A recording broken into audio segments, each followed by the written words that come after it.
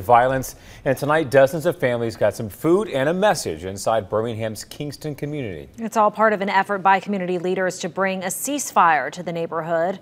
Our Josh Gann is on your side tonight. He was at that event. And Josh, you have more on why a church there is now stepping up to try and put an end to this violence.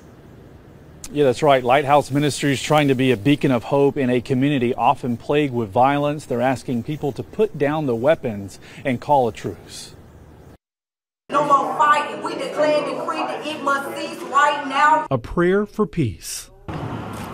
Then pounding the pavement with a purpose. Lighthouse Church Ministries calling for a ceasefire in the Kingston community. Several church members going door to door, handing out food and praying with residents, and giving them these cards with a message saying there's a better way to deal with conflict, like not arguing, walking away, and pray.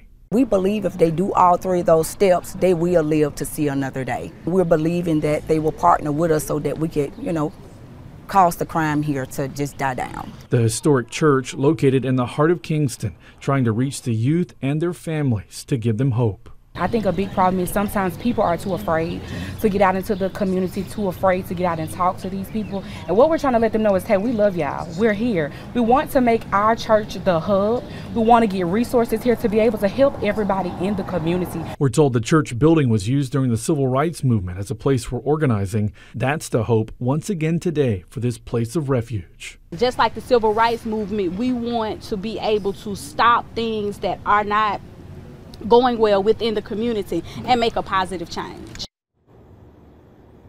Now, the church fed about 50 families today. They're also in the process of putting together summer and after school programs to keep kids safe and busy. Live in Birmingham tonight, I'm Josh Gann, WBRC, Fox 6 News on your side.